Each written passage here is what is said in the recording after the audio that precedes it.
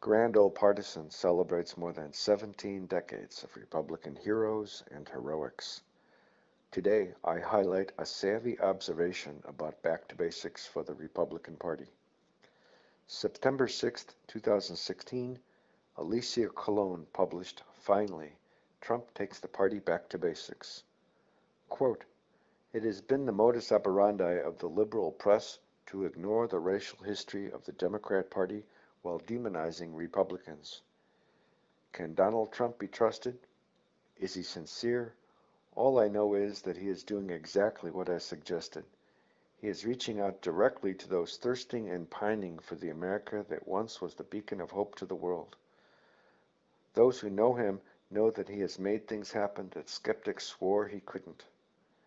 He is not a racist and has provided high-paying jobs in his businesses to thousands of minorities that have transformed and improved their lives. He has also surrounded himself with excellent conservatives who were not members of the GOP.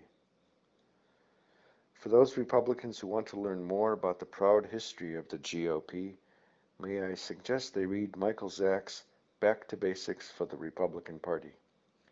I have a sneaky suspicion that Mr. Trump already has. Back to Basics for the Republican Party is my civil rights history of the GOP.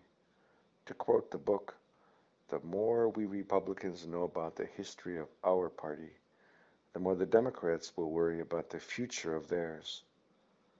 For more information, see grandoldpartisan.com.